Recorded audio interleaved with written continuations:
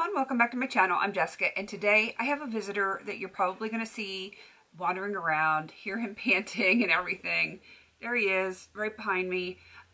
That's my Jaeger. He wants to be with me, he doesn't want to be with me, and you know, there comes a point when you gotta film and he's just gonna have to chill. So we're at that point right now. Anyway, this is Pan and Everything, or hashtag Pie. It is a project that I created because I literally want to hit pan in everything makeup related in my collection that has like a pan, a jar, or anything where you can like hit the bottom of it. And yeah, so that's what this is about. Our intro was on October 26, 2019. We've been doing it for a while, and we're going to continue to do it for a while because a lot of us have large collections and we keep getting new things in and gifted things for PR, you name it. Yeah. Our collections, they grow, they multiply like rabbits. What are you going to do? And so yeah, I really want to hit pan in literally everything that I own. I want it to look well loved, well used, abused a little bit, and you know, like it's not just sitting there collecting dust, doing nothing. I want, you know, some stuff to happen with my makeup. So that being said, I am going to put everyone that has joined in down below. There is a list of people that started this collab with me, and there is a list of people that have joined in. If you would like to join in, we would love to have you along this journey. It is, you know, it's a lot of fun to pan your stuff. Not for everyone. No, I know you don't like to have pan in your stuff, but, you know, the rest of us, we're crazy like that, I guess. I don't know. We all have our little differences, and that's what makes us beautiful. So anyway, let's get into this. I actually have pan in something, and I worked really hard on this product. It's been in here for a hot minute. This is the Be a Bombshell teal eyeshadow from the Bora Bora quad. Actually coordinates with my ring finger there. Do you see the pan in it? Do you see it? Hopefully that is showing up on camera. I used the heck out of this, and it was actually a very deep shadow. I did like it, but after a while, I wanted to move on to different colors. It was too close to blues, and I had a lot of blues going on when it was in, and I'm happy there's a little less blue in my day-to-day life.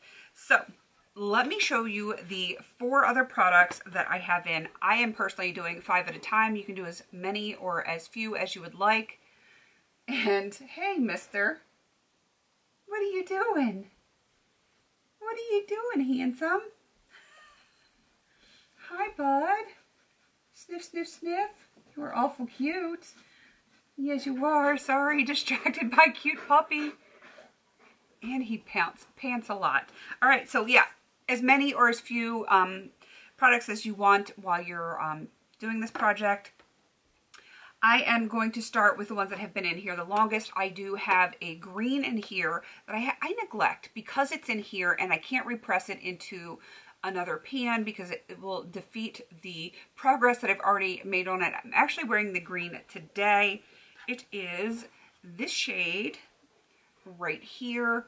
Hopefully you can see that there is actually a dip in it, and I am going to really try to focus on this shade to hopefully hit pan by the next update. That's the one that I want to focus on out of everything that I have here, just because it has been in the longest.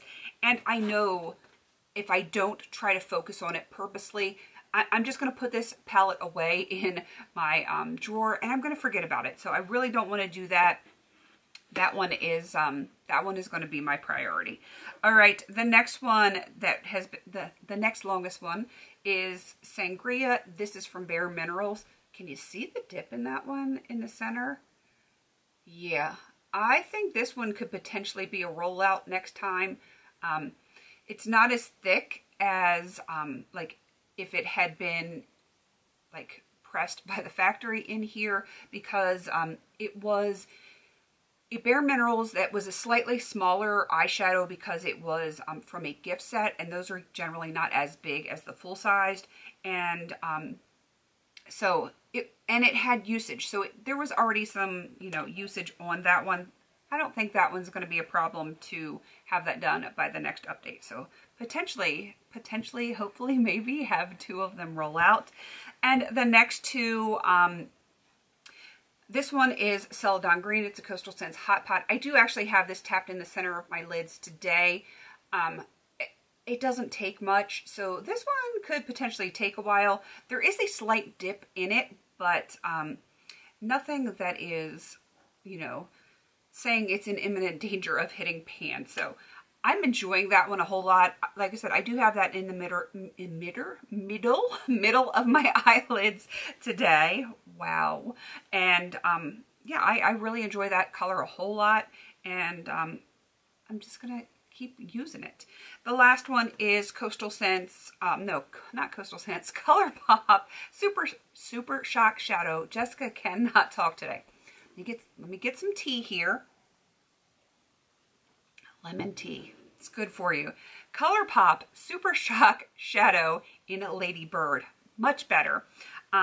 This one I am trying to use it evenly because I know that there's that little bump in the middle, and I don't want to just hit pan on it by pushing product out of the way because it's very malleable. I want it to be evenly worn down so that when I hit pan, it's truly organic pan. And, you know, I am not feeling like I need to get this out of a project anytime soon because I just really like it a whole lot. So I am happy with that. Those are the 4 that are continue on in this project. I do have to roll one in. I mean, I don't have to, but I'm going to keep it at 5. And what I'm going to roll in is something that's going to be easy to use, very neutral to not conflict, but also coordinate with a lot of the eyeshadows that I currently have in other projects. So I went to my Too Faced Chocolate Bonbons palette, and this one is Pecan Praline. And I don't think I have ever used this one. It looks pretty daggone brand new to me.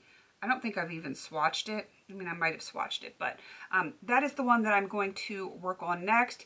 And I think this is going to be a nice transition shade for me to work on with a lot of my other eyeshadows. So I feel like this was a smart choice to bring this one in.